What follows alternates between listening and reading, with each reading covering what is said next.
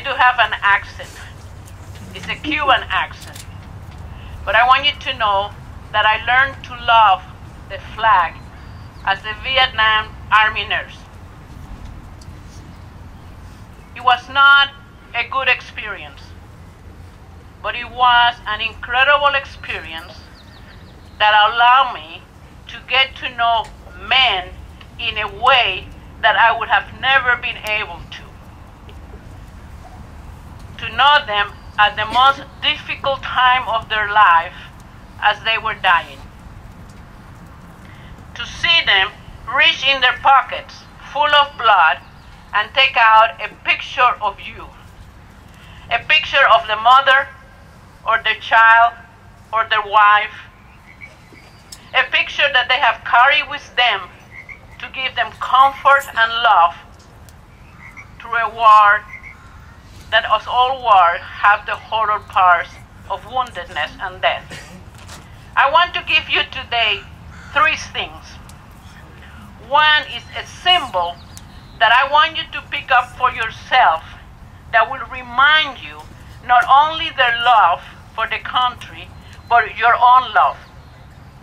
My symbol today is the flag, because as they left the hospital, as they left in the bag, the blanket that we covered them with was the flag. And the flag for me now represents a blanket of love of those of us who love them in life and in death.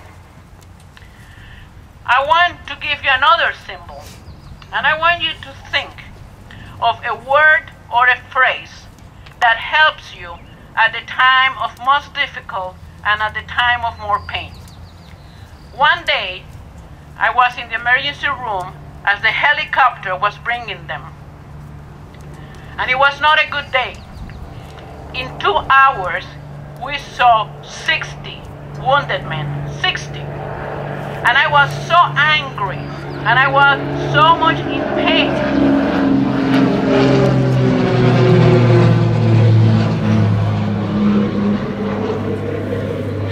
That's symbolic. And the minister, the chaplain, walked in. And as he walked in, he came towards me and he said, "How are you doing?" And I said to him, "Don't talk to me about God right now." And he gave me the best advice about God I have ever heard. He said, "Margarita, be as angry as you want with God, but don't ever stop the dialogue." So as you deal with your pain, as you deal with your anger, as you deal with question of why him, why her, why now, why in this war, whatever is your spiritual belief, hold on to that. Be as angry as you want. Cry, curse, do whatever you need to do to deal with that pain that is so deep, but don't ever stop the dialogue.